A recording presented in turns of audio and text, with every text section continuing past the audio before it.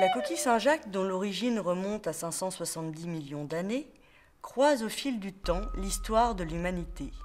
L'homme l'utilise comme nourriture, bien sûr, comme bijou, comme objet de décoration, mais aussi comme monnaie d'échange. Symbole des pèlerins qui font les chemins de Saint-Jacques depuis le Moyen-Âge, on la trouve cousue et agrafée sur leurs vêtements et leurs chapeaux. La Saint-Jacques appartient à la famille des pectinidés, famille très nombreuse, 400 espèces environ. C'est un mollusque bivalve qui absorbe sa nourriture, du phytoplancton par filtration. Sa valve supérieure est plate, à grosse côte concave, et l'inférieure est creuse. C'est cette partie qu'elle enfonce dans le sable. De couleur brun, rouge à rose, la coquille Saint-Jacques est sédentaire et son habitat préféré est le fond marin formé de sable, de débris coquillaires et de merle dans lequel elle s'enfouit à moitié.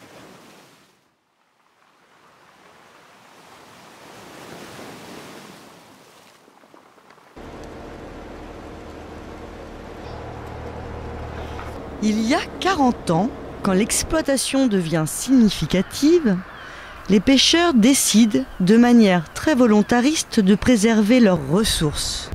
Ils mettent en place un certain nombre de mesures très restrictives. La pêche est formellement interdite pendant les périodes de reproduction.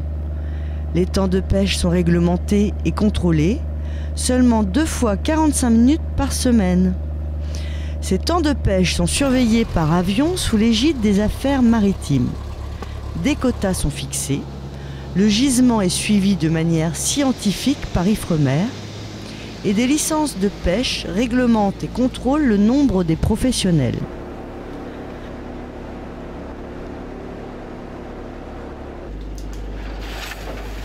Les dragues, engins de pêche utilisés pour la coquille Saint-Jacques, comportent des anneaux suffisamment larges pour assurer la préservation des juvéniles. Les pêcheurs doivent rejeter à la mer toute coquille ramenée à bord et ne faisant pas la taille minimum de 10,2 cm.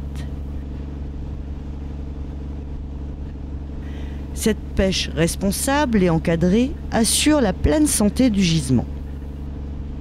Notre chance à nous, c'est d'avoir eu une génération de responsables professionnels, même 2, puisque c'est à cheval sur 2, qui ont compris et qui ont entraîné la grande majorité, enfin la totalité des pêcheurs à s'autodiscipliner.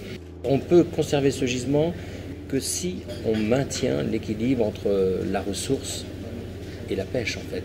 Si j'ai une remarque peut-être à faire à ce niveau-là, c'est qu'on aurait tendance à croire que la coquille Saint-Jacques est un dû pour les pêcheurs, alors que c'est un don. La coquille, sitôt sortie des bateaux, est pesée, puis se dirige vers l'usine de traitement et de conditionnement.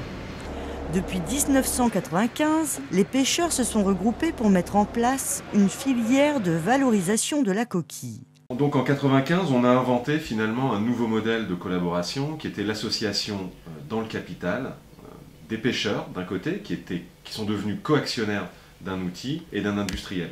Aujourd'hui, la transformation de la coquille Saint-Jacques en noix de Saint-Jacques, qu'elle soit fraîche ou surgelée, est un pilier essentiel de la filière coquille Saint-Jacques en baie de Saint-Brieuc.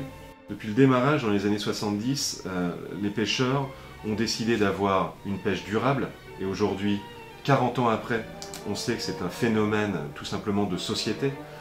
Les consommateurs demandent, exigent d'être des éco-consommateurs, des consommateurs responsables. Et puis nous, tout simplement, on a voulu être l'extension naturelle de la qualité.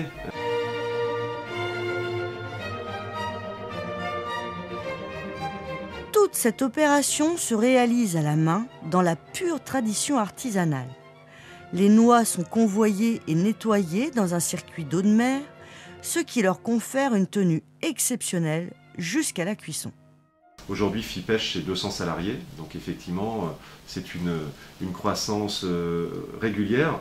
Et bon, je dirais surtout que ce qui unit toute la filière pêche en Bretagne, c'est l'optimisme. C'est certainement pas un hasard, et les grands chefs qu'on rencontre, avec qui on discute, nous disent qu'effectivement, ils ont l'habitude de voyager dans le monde entier, mais qu'ils ont, à leurs yeux, qu'une seule vraie coquille aussi bonne que la nôtre, c'est celle de la baie de Saint-Brieuc. Aujourd'hui, on a reçu les belles Saint-Jacques de la baie, là, ce matin, de la pêche. Donc on va faire juste comme ça, comme il fait beau. On a un beau soleil d'hiver, là. Une petite Saint-Jacques juste snackée, sur laquelle on mettra une lamelle d'ormeau aussi. Coquille Saint-Jacques bien connue, hein, sans corail. Vraiment avec un super goût, super ferme, voilà, translucide. Voilà, c'est le produit. Là, on l'a reçu ce matin. Si on regarde bien, si je le coupe, il va encore frémir, tellement il y a la fraîcheur sur le produit.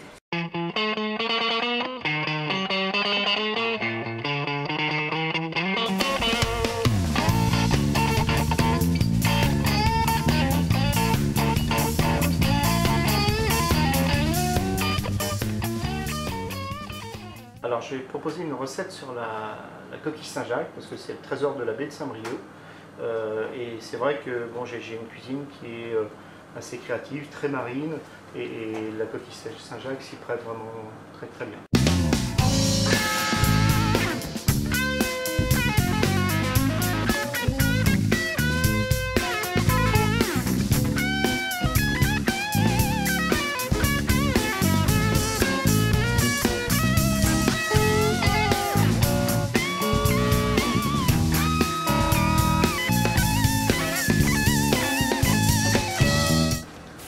Elle est donc très chaude. Voilà, elle est très chaude. Plancha en chrome. Et donc on fait comme un petit mikado. Il n'y a plus qu'à consommer. Voilà.